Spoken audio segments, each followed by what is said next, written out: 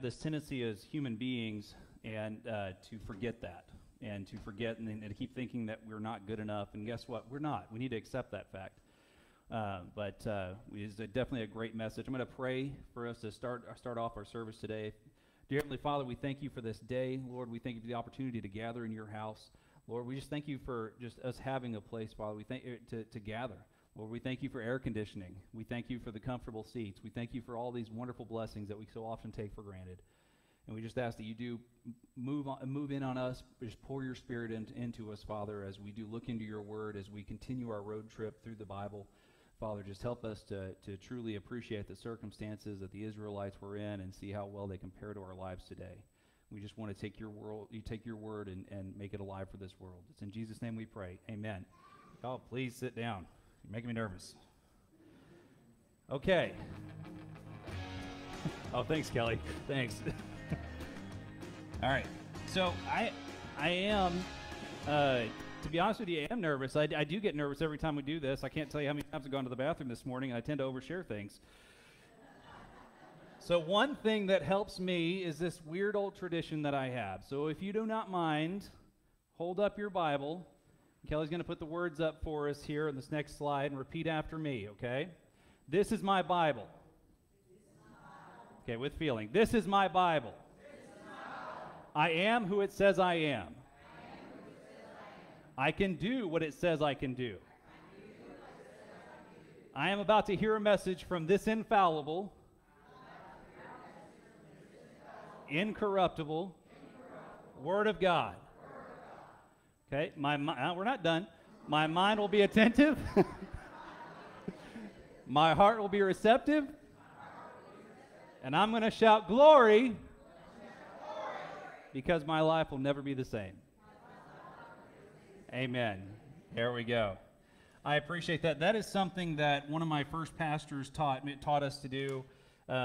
He did it every time that he would preach, and it was just that reminder that when we get up here and we are sharing something from the Word of God, it is actually from the Word of God. If for some reason you ever go to attend a church service, or you have someone that is teaching or preaching and they never bring up the Bible, or they maybe say things that are slightly Christianese, like it sounds like it might be in the Bible, but they can't actually say where it's from, that's a red flag. And so we do that, or I do that, as a reminder that this is the Word of God. We have a responsibility when we do get up to preach, when we do get up to share. It is something we need to take seriously. And the Bible actually says that you, as the hearers, you also have a responsibility. And what is that responsibility? Does anybody know? Can you tell me? Other than just being receptive and paying attention.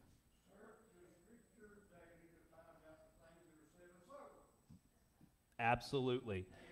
Amen. It is your job to call me out, to call whoever's speaking out. If we say something that does not line up with what's in the Bible, that is contrary to what the Word of God says, it is your job to call somebody out. It may be an awkward conversation, but it is a necessary conversation. So please do take that responsibility to heart. All right, so today, Corey has trusted me greatly to present to you the midsection of Deuteronomy. Deuteronomy, I am covering chapters 4 through 26. We're going to cover a lot of stuff rather quickly because I don't want to go into too much detail because we will get bogged down. And if you've been in one of my Wednesday night classes, you'll know what I'm talking about, where we've gone through, we spend an hour and a half on 2 verses. We're not going to be doing that just because we're covering so much ground. But there are a few things I want to highlight. I want to highlight something called that is referred to as the Shema real quick. Shema is S-H-E-M-A. It is these 2 verses that are up on your screen right now. It's Deuteronomy 6, verses 4 and 5. It says, "Hear, O Israel, the Lord our God, the Lord is one, and you shall love the Lord your God with all your heart and with all your soul and with all your strength." Does that sound familiar to anyone that's familiar with the New Testament? Who else said that? Jesus, that's right. That is the greatest commandment. The Shema is the Jewish, or what would be the Jewish equivalent to a daily prayer, like what a lot of Catholics and Protestants too do, the Lord's Prayer. We remind us daily to go through that, and this is something that a lot of Jews do as well. And so we're not going to be going in. I just want to kind of cover these things just because that's something that really sticks out in these passages, because that is such a core to the Jewish and Israelite faith. So much to the fact that Jesus himself said this is the greatest commandment. but we're gonna be carrying on. We're gonna be going through a lot of different stuff today. And I'll be honest with you, I appreciate the trust that Corey has placed in me. I appreciate y'all's patience and y'all's trust that y'all placed in me as well. I tend to be a little rough around the edges sometimes. I may sound harsh, as my youngest son will tell you, crying don't fix things in my house. But we appreciate honesty, and so I want to be honest with you. So if I do come off as harsh or as cold or callous, please know I'm just trying to get a point across, and it is obviously meant in love and for the betterment. As we learned last week, the book itself, Deuteronomy, comes from a Greek word meaning second law, or the second stating of the law. And this is because of the generation that actually left Egypt. They disqualified themselves from actually getting all the way to the promised land because they decided to do their own thing. And we're going to get into that in here just a little bit. But the book itself is Moses educating that next generation that is going to go into the promised land on their history, on what their parents went through or their grandparents went through, and so that they understood going forward, this is what God has done. So don't be surprised when God does crazy things to take care of you going forward. Okay? So now on the flip side of that, he does kind of get a little repetitive on stuff, and so we're going to get into that, and he is talking to them very much the way a parent talks to their child. And like I said, crying don't fix things at our house. Sometimes those talks can be a little bit serious, and so Moses is going to get a little bit repetitive, but he's really doing that just because he understands their attention span. We're also going to get into, and because I'm a history nerd, we're going to get into a little bit about ancient Babylon. I hope you're excited about that. Yay! I'm getting much better at detecting sarcasm. And then we're also going to be talking about becoming or being children of God, and what does that mean? And the songs that Steve prepared for us this week really line up with a lot of the things that we're going to be talking about. So I appreciate Steve stepping up and Tom stepping up and helping out with worship while Ryken's out. I want to get in real quick. Let's go ahead and move on, Kelly. So what we're going to do is, because I talk about Moses being repetitive, and why is he being repetitive? Well, because like I said, he understands their attention span. And if you think that I'm joking about that, I want to go through this real quick. Deuteronomy 4:1. Hear, O Israel, the statutes and ordinances I am teaching you to follow, so that you may live and may enter and take possession of the land that the Lord your God, the God of your fathers, is giving you. Okay? Next slide. 5:1. Then Moses summoned all of Israel and said, Hear, O Israel, the statutes and ordinances that I declare in your hearing this day. Learn them and observe them carefully. 6:3. Hear, O Israel, and be careful to observe them, so that you may prosper and multiply greatly in the land flowing with milk and honey, just as the Lord, the God of your fathers, has promised you. Next. 7. So keep the commandments and statutes and ordinances that I am giving you to follow this day. Next. You must carefully follow the commandments that I'm giving you today, so that you may live and multiply and enter and possess the land the Lord swore to give your fathers. Okay? That was what, 5 times? 5 times that basically Moses is saying the same thing, and that's why I say sometimes Moses is taking on this dad role, and he is saying to the people of Israel, okay, I need you to pay attention. I'm going to tell you something that's very important. Okay? No. Something shiny, over here. I'm going to say it, and he says it over and over and over and over and over again. Why does he do that? Is it because he likes saying it again? Parents? Is it because you like repeating yourself? No. It's because he understands that people have short attention spans. And so he is saying it over and over and over again. And it really seems like he is kind of drilling this in, but let's go to the next slide, Kelly. What does he also have to point out? He says, remember this. And this is in Deuteronomy 9:7. And guys, we're going quick. I know it seems like I'm going super fast, but I really do. I planned this message and I organized these notes because we thought the air conditioner wasn't going to be working today. And so this is going to be rather short and rather to the point. But so as I'm pacing, and I promise I'm going to take some breaths in between here. But in Deuteronomy 9, verse 7, he says, remember this, and never forget how you provoked the Lord your God in the wilderness From the day you left the land of Egypt until you've reached this place, you have been rebelling against the Lord. Okay. Who can tell me what that's about? What was something they did? Which, by the way, let's set up the scene for you real quick. Moses has now gone up to Mount Sinai, and he's up there for 40 days. And within the time of 40 days, the people have completely lost their minds. Okay?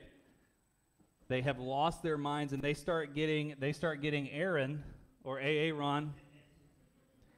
They start getting Aaron all worked up, and they finally get him to agree. I want you to make us an idol for a God that we can worship, because we assume that Moses is dead.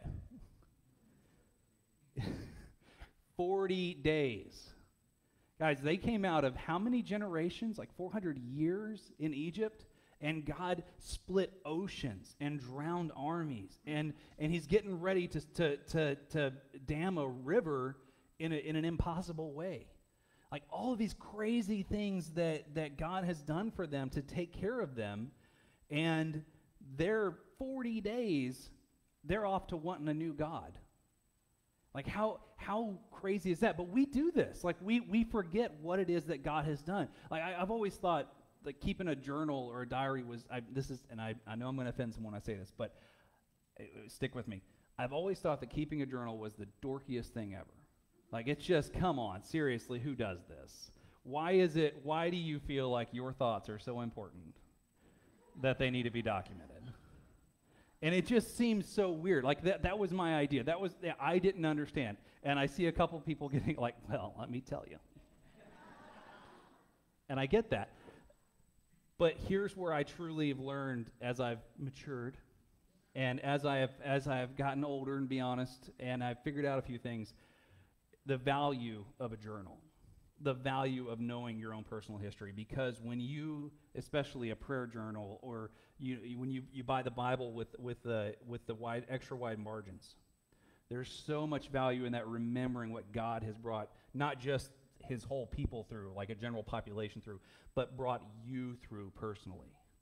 Because we forget the turmoil, we forget pain very easily. We remember that things were uncomfortable, but we forget how painful they can be. We forget how hard it is, how scared you are in a moment. I can't tell you how many times as a parent that one of my kids has been sick, and you're just sitting, you're staying up with them.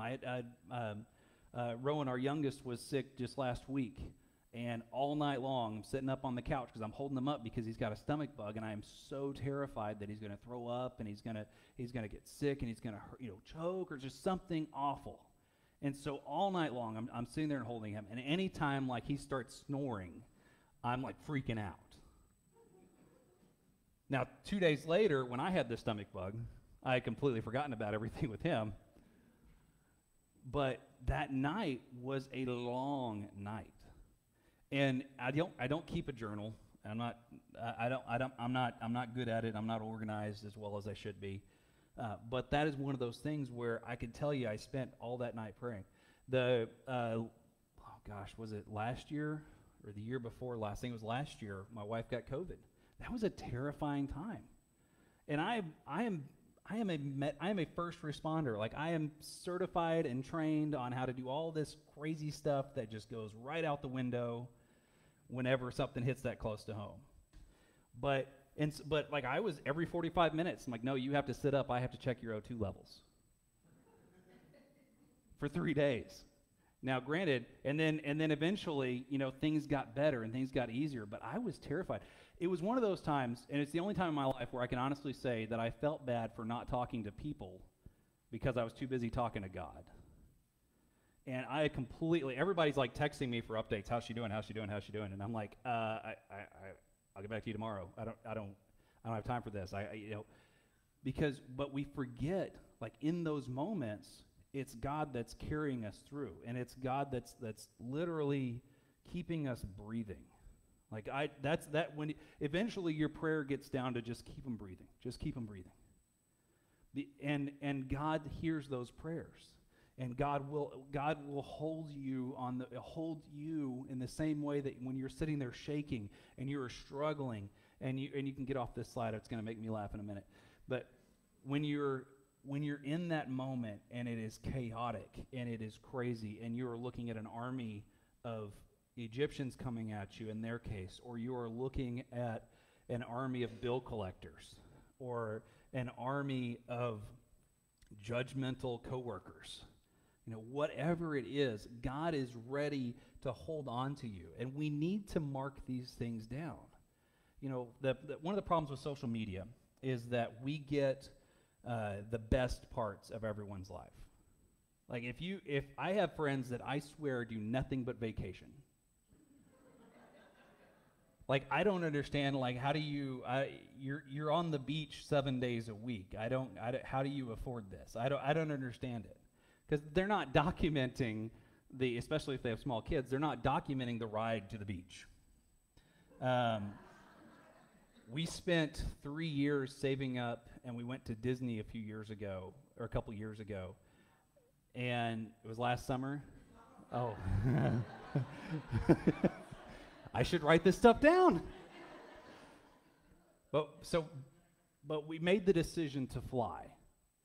And we made that decision because I was convinced that a 14-hour car ride is going to ruin any positive memory we had coming back from Disney. We spent a week out there, and it would have been gone. As soon as they realized there's no Buc-ee's in Mississippi, then that road trip would have been ruined. Okay? But we forget when people are posting just positives and we're only sharing the positives. We forget about the struggles that we deal with. We forget about the times that God has brought us through to get us to this land of milk and honey.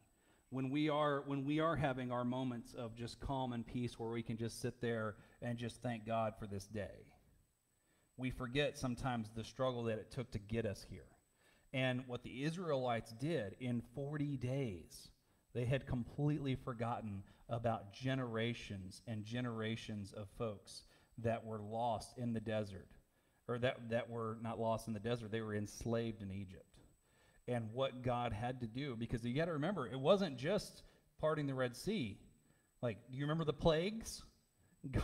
The plagues themselves, and he protected the Israelites from these plagues. Every single thing that God did, and I don't mean to say he went over the top, but he made it evident that it was him. And he made this so plain and clear to them, and in 40 days they forgot all of it.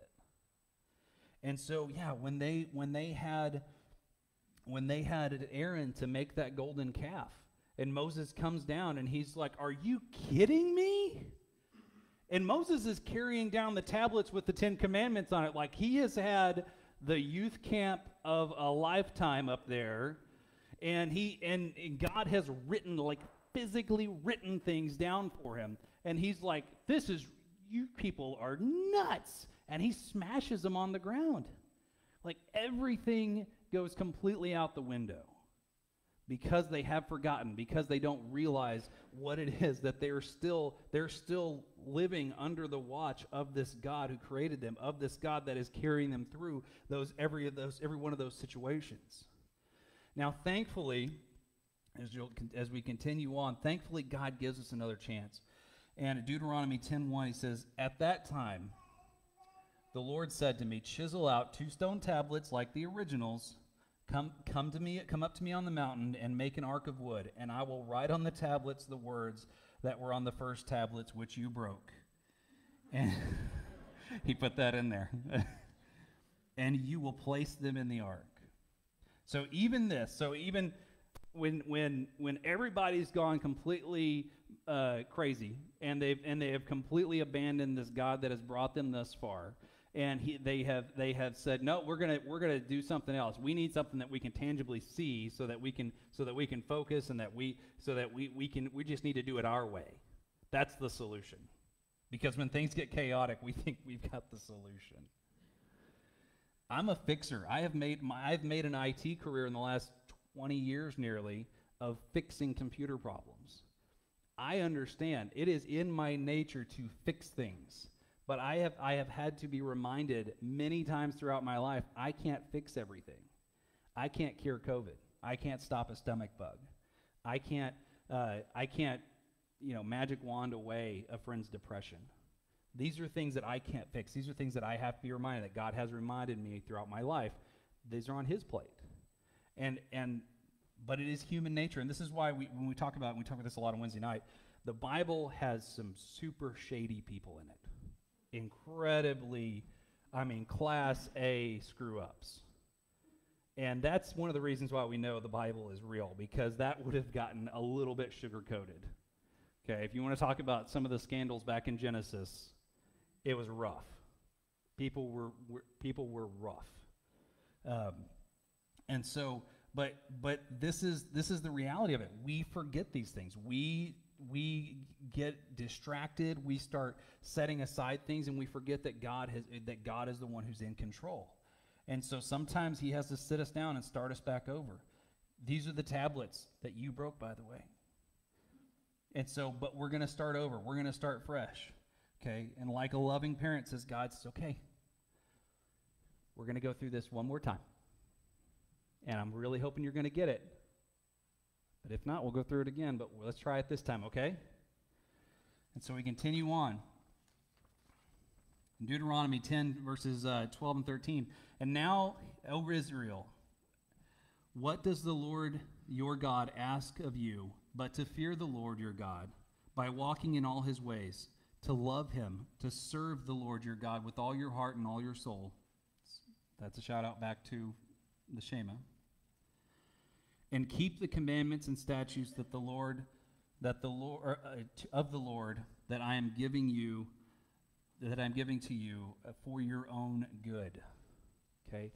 The stove is hot. How many times?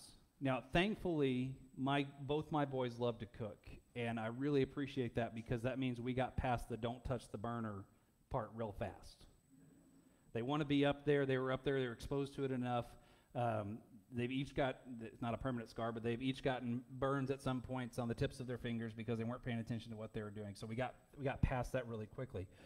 But God is saying this. Look, I'm going to talk to you this. We're going to go through this one more time. I just need you to know this is for your own good. Okay, please listen to me. I'm not trying to ruin your fun. I'm not trying to steal your joy.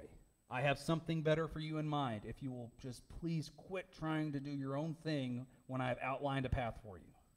Okay, in Deuteronomy 11, verses 8 and 9, he says, You shall therefore keep every commandment that I am giving you today, so that you may have strength to go in and possess the land that you are crossing the Jordan to possess, so that you may live long in this land that the Lord swore to your fathers to give them and to their descendants, a land flowing of milk and honey. That's the promise. Like, this is a promise that was given before. This is back in Genesis. Remember, these were going to be the descendants of Abraham. Like, you were going. Now, it's also in Genesis. He says your children are now your descendants are going to spend 400 years in bondage. So, if you ever wonder why they had to be in Egypt for 400 years, well, because that was part of the prophecy. That was part of the deal. But this was the promise. This is the end result. Now, it has taken so long to get there. And I think we've talked about this. I know the youth were talking about this on Wednesday night. Youth, what happens when we decide to take God's will into our own hands? Does anybody remember the talk from Jake gave y'all? Oh, I've got some confused teenagers. This is great. Okay, remember Ishmael, Isaac, that whole situation? Okay. Sometimes we take things into our own hands, and they spin up, and they spin pretty well out of control, and we have historical. Oh, yeah, okay, all right. Jake, I know you're in the hallway, so we'll talk about that later. But Moses is trying to drive home this parent-talk relationship. And in Deuteronomy 11, 26 and 28, or through 28, it says, See, today I am setting before you a blessing and a curse. A blessing if you obey the commandments of the Lord your God that I give you today. But a curse if you disobey the commandments of the Lord your God and turn aside from the path that I command you today and following other gods which you have not known. This is where we talk about being harsh and being very honest, okay? He's saying, look, it's very simple. You either make a good choice and good things happen, or you continue to make bad choices and bad things happen, which leads me to my favorite quote by John Wayne. Life is hard. It's even harder when you're stupid. And this is one of those things. This is why with my kids, it's not just I love you, bye. It's make good choices, I love you. Okay? I need you to make good choices. I need you to understand that making good choices leads to good consequences. Making bad choices leads to bad consequences. It's not a tricky thing. And yet our own human nature is really fights against us on this. Like, we are so convinced that our brains are so powerful and that we're so smart and we've got it all figured out. And the first person that we convince of that is always ourselves, and then we try our best to convince everyone else.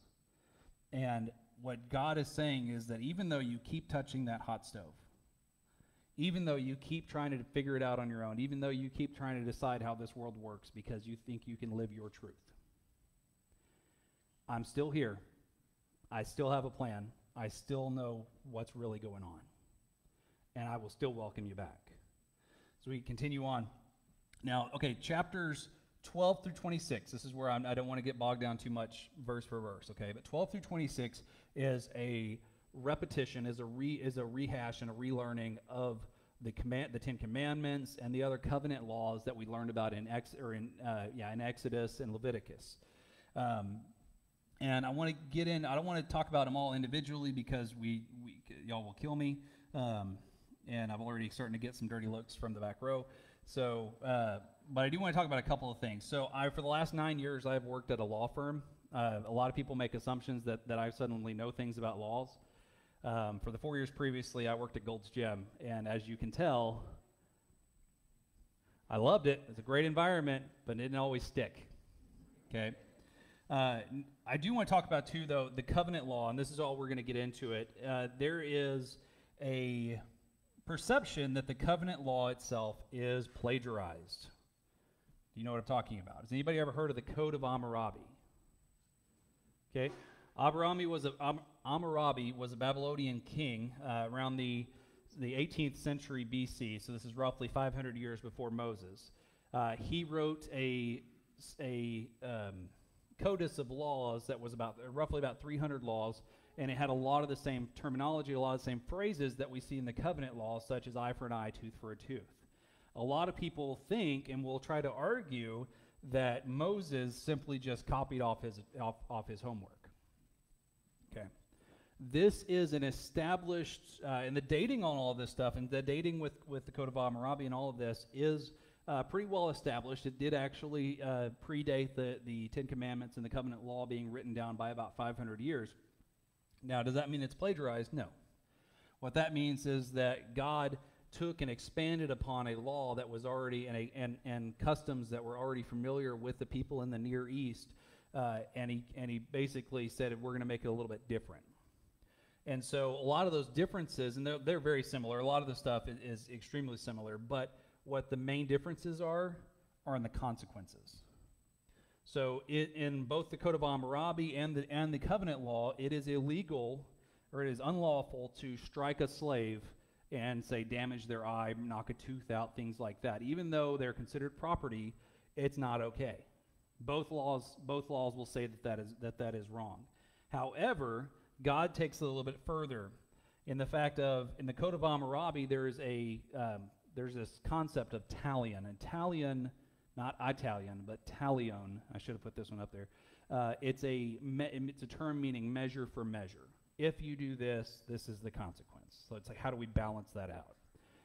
The talion, or the measurement, or the consequence for, say, striking a slave and knocking out a tooth, according to the Code of Hammurabi, is you have to pay them a third of a mina of gold. That comes out to roughly $13,000 today. That's a fun Google search. If you ever want to try to find out what those ancient equivalents are, just ask me. I wrote it all down.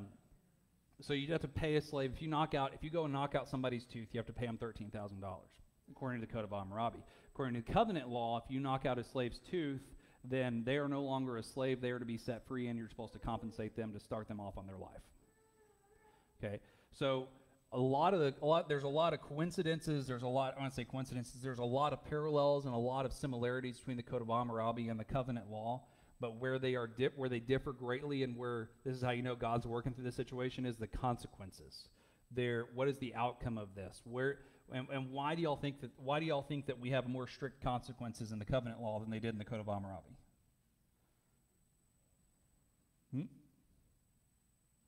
Okay. So the Code of Hammurabi, like I said, this was well known for 500 years before Moses wrote down the tablets or smashed the tablets. And so this was something that would have been known, and everyone out to the Near East, they would have known this. These are customs and cultures, things that we just assume are okay. Like these are the cultural standards of the day. What God did was he took a lot of those, added in more, but he took a lot of those codes and standards and cultural expectations and elevated them.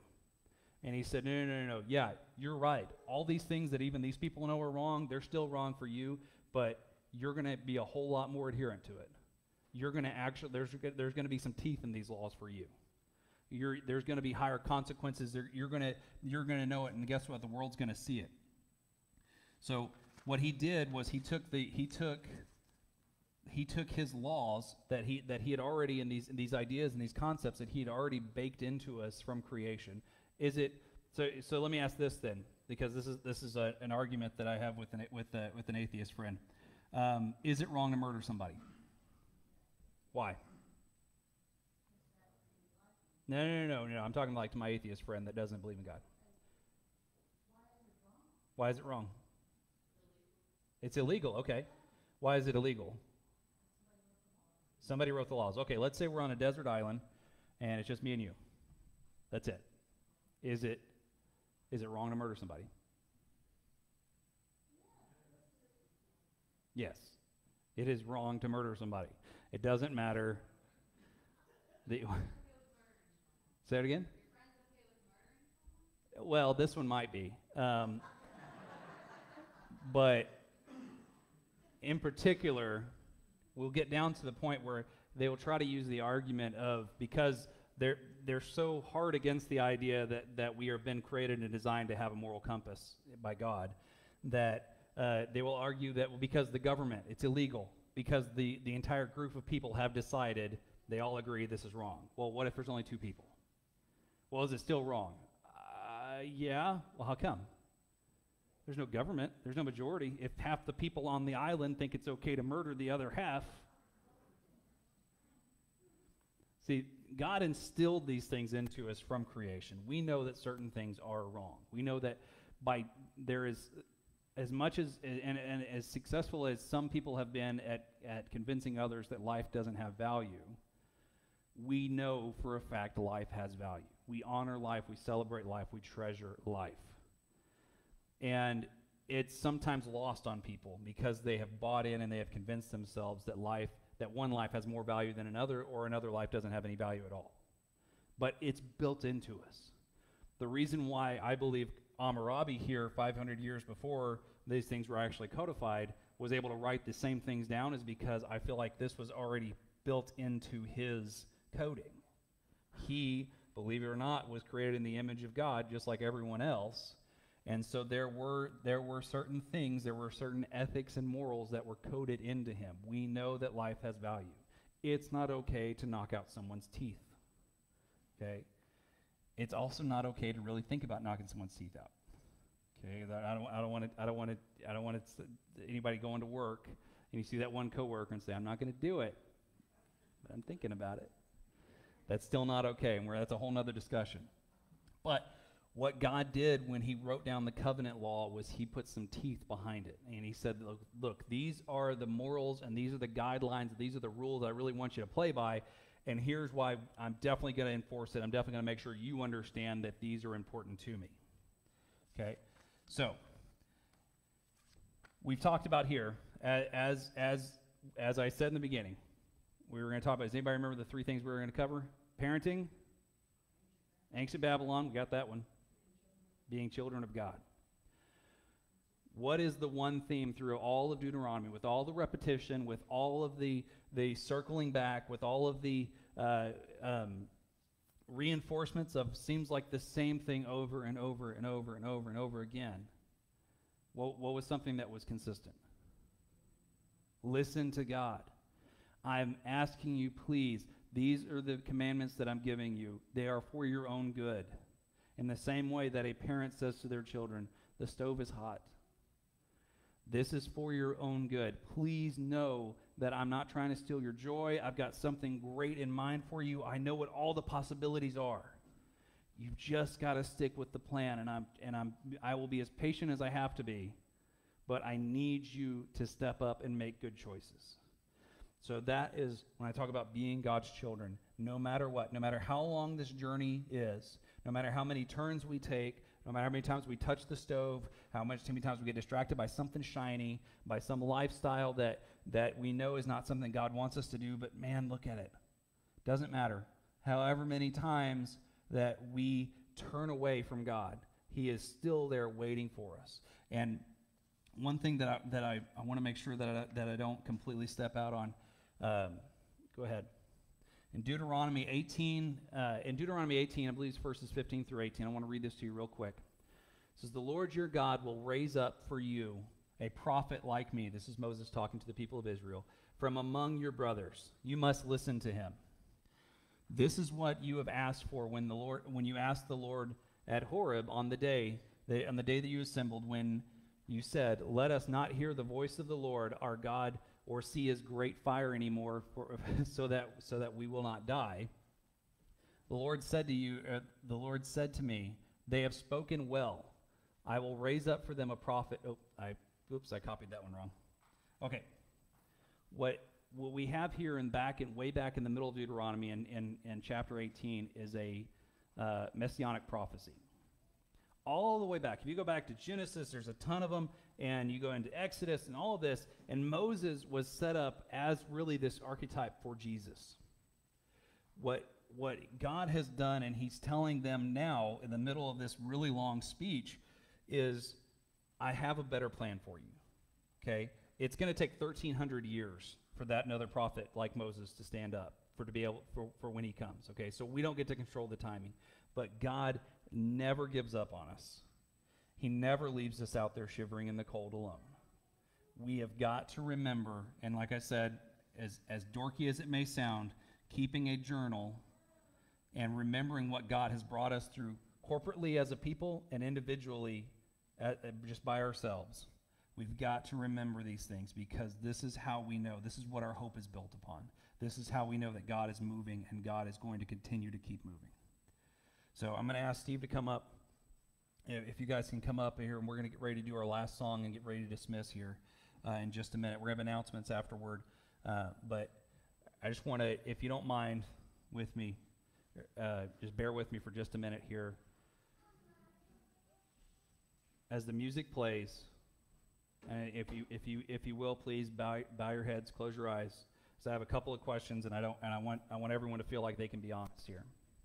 So please, all heads bowed, all eyes closed. If you have been in a situation where you know that you have been, or you're in a situation now where you know for a fact that you have been closer to God than you are today, and the things that you're facing today seem like they're just ready to crash in on you like waves in a storm, you have an opportunity. You can take today, you can make this day that day that you turn back to God, that you turn back and closer to God. Maybe you don't feel like you've turned completely away from God, and that's fine. But maybe today is a day that we start to focus in. We start to get back into the practices that we were doing when we were feeling closer to God. So I want to pray for you guys real quick. If you don't mind, if you feel like that's you today, just raise a hand. Eyes are closed, heads are down. Thank you. I appreciate that. I appreciate that honesty. It's not easy. It's not easy, but all of us, and all the way back thousands of years, we have to remember this is human nature. It's what we do. But thankfully, we have a God that is there to welcome us back. I'm going to pray. Dear Heavenly Father, we thank you for this day. We thank you for this time in your house. We thank you for the many opportunities and the chances that you give us. Father, please help us to make today the day that we start getting our lives retuned, redirected. Help us to focus, Father, not to get so easily distracted, but just to focus in on what it is that you are wanting us to do. Lord, we know and we acknowledge that we don't get it. We don't see it all. We don't know it all. Lord, but we know that you do, and that you are our anchor through these storms. Just help us today to be focused fully on you. It's in Jesus' name we pray. Amen. Let's stand together.